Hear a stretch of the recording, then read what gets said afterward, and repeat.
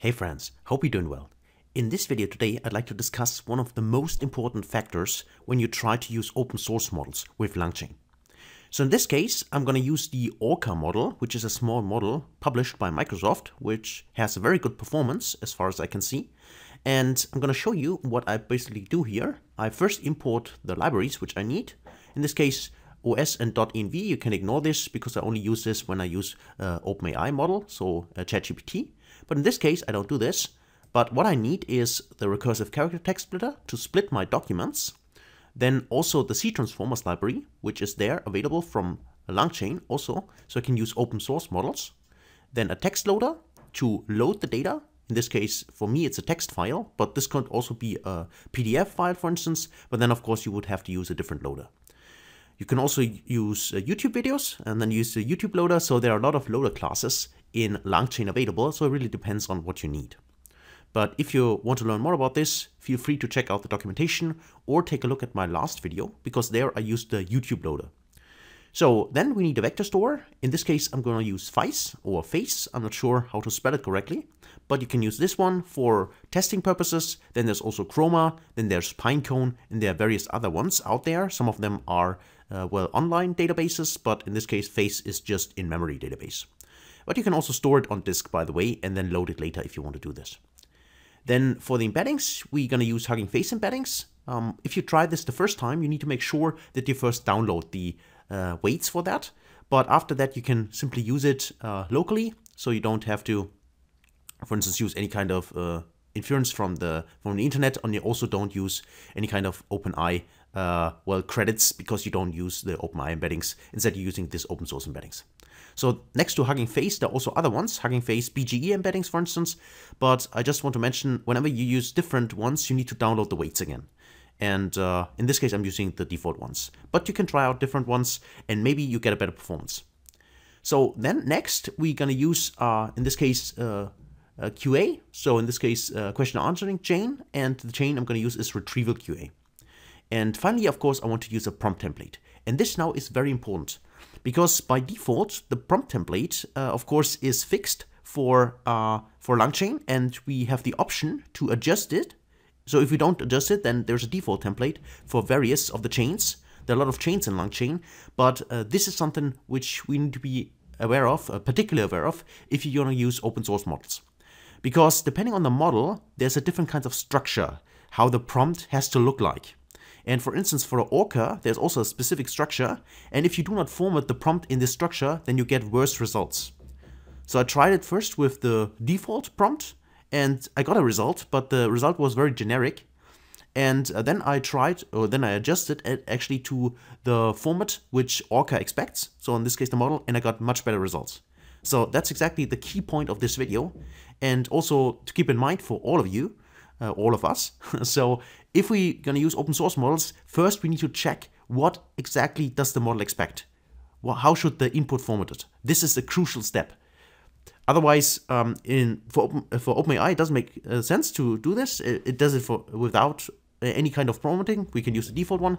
But if you want to use open source models, make sure to check that. And you can easily check that if you go, for instance, to the Hugging Face website, or if you just Google or use any other kind of search engine, you find out what the structure looks like. And then the next challenge, of course, is, okay, if we know the structure, how do we get it into langchain? Because this, depending on the chain, is also not that simple. Because sometimes the prompt template can't be fitted so easily in the specific chain. That's also something which I experienced, and I had to work on this and figure out how that works. So let me show you now how it works for the retrieval QA. So as I said, instantiate the embeddings here. I'm using, in this case, my example, which is write good prompt. It's just a text file which tells me about prompt engineering and what's good practices and so on. And just load this with the loader.load. And now I have actually here, when I split it then afterwards into chunks, is documents. And then in this case, I split the documents here, store it in docs, and finally I load it in my vector store. Now this is now stored in memory. And now I can instantiate my C transformer model, in this case, the Orca model, which is here, which I downloaded from Hugging Face. So if you don't know this, feel free to check out my other videos. But basically what you can do is you can go to Hugging Face, and then you can just download the model weights.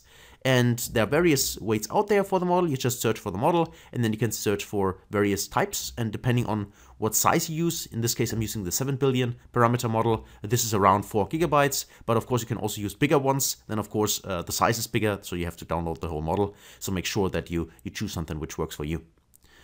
So this is now downloaded here, and I stored it in this specific file path, so I can use this. And then also I need to specify the model type. That's also very important with C transformers here. So if you specify, for instance, or use a llama model, then the model type should be llama. If you use the Cephere model, then the model type should be Cephere, and so on. So you need to specify this. And finally, if you want, you can also define keyword arguments. So for instance, specify what is the maximum amount of token or anything like that. That can also be put in here if you want to do this. Then next, we instantiate the chain, which is the retrieval QA chain from chain type. The chain type is stuff, and the LLM is the LLM. The retriever is the vector store. So that means we want the large language model, so the Orca model, to actually take a look at the retriever, so at the data which is stored in the vector database, which in face.